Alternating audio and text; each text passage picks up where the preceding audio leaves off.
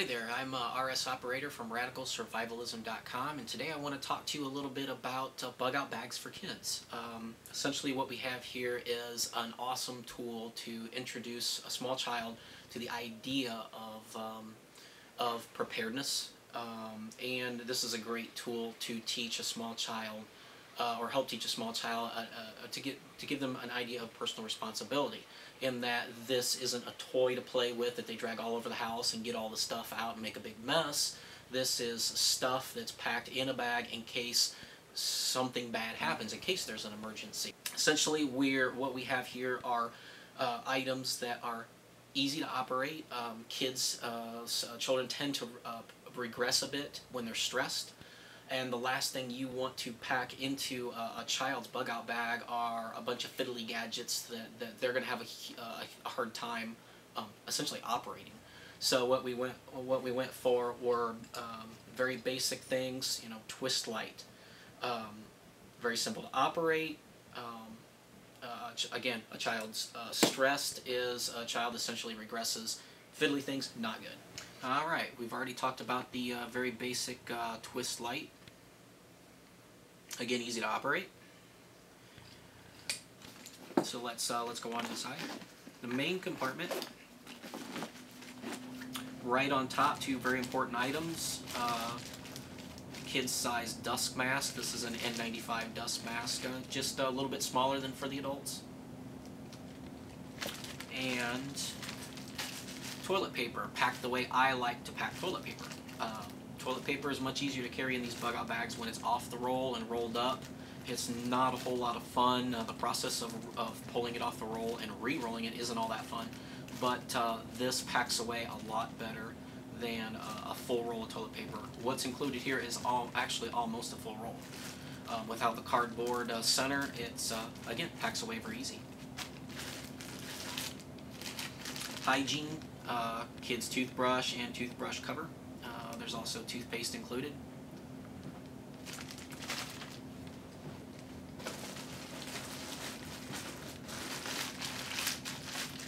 As far as food goes, again, very basic, easy to use, astronaut food, chocolate ice cream, freeze-dried chocolate ice cream, or dehydrated chocolate ice cream, I should say.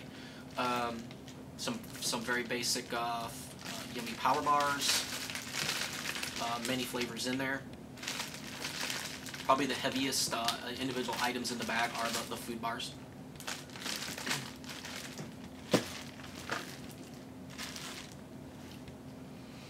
Very important item that we packed in our daughter's bug-out bag is it's just essentially a fleece throw, neat camouflage color with a little stuffed animal for her to hold on to when things aren't exactly going our way.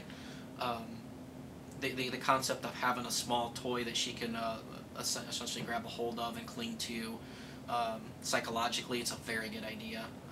It brings children a small amount of comfort, and any comfort in a disaster situation is good.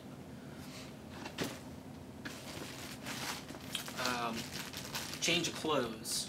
I always pack our clothes in my family's bags in Ziploc bag. That keeps the water off the clothes if we get out into the rain or something spills on the bags. And the second very awesome feature or concept behind it is you can take the clothes out of the bag and you essentially have a bag to catch rainwater or any kind of water for the purposes of drinking or whatever. So double use here. She essentially has a bandana here to cover her hair because she has a ton of hair.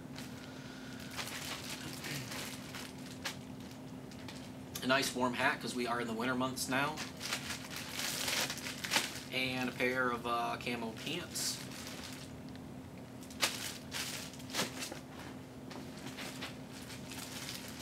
And a separate bag here, a pair of socks, and I've just realized that she definitely needs some underwear in this bag also that are not in here yet.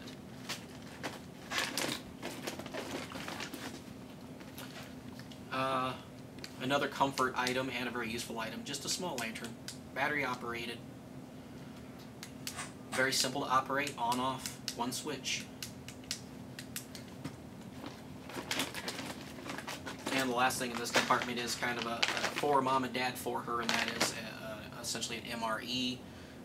Obviously, she's not going to be breaking this open at 6 years old and cooking up the food.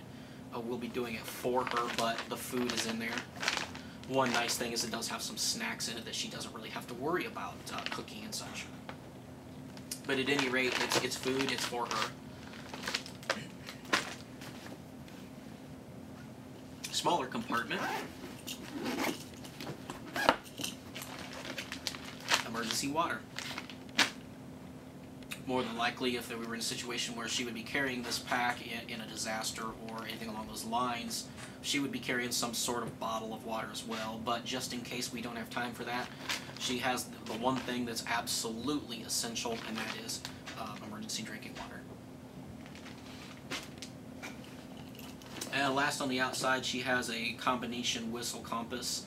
She's getting to the age about now, right now, where I'm going to be teaching her about exactly how to use a compass.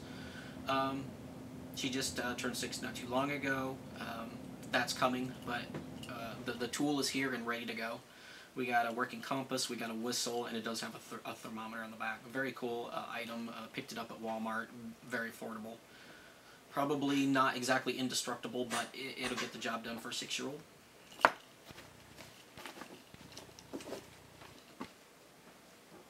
And again, last but not least, this is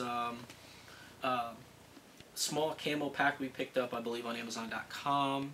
Had really good reviews. It does have nice zippers.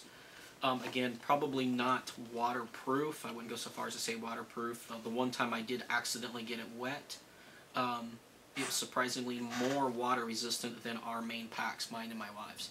So, not waterproof, but very, water resistant. And not only is it a carry bag with a handle on top, right here, the woven handle, it is backpack. She can throw it on her back and we can be ready to go. Quick tip on kids' bug-out bags. So one thing to keep in mind, kids grow incredibly fast. If you're going to include clothing items in the bags for the kids, one thing you're going to probably want to do is about every 6 months or so, you're going to want to pull the clothes out and have the kids try them on and make sure they still fit. The chances that you're going to pack clothing into a bag for kids and put the pack away for a year or more and not use it and then expect those clothes to fit, not going to happen. So something to keep in mind. Altogether, as far as the investment goes, I probably have approximately $70 in this pack, including the bag and all the items inside. So there you have it. For more reviews and prepping how-tos, visit us at radicalsurvivalism.com. You can follow me, RSOPerator, on Twitter at twitter.com/radsurvival.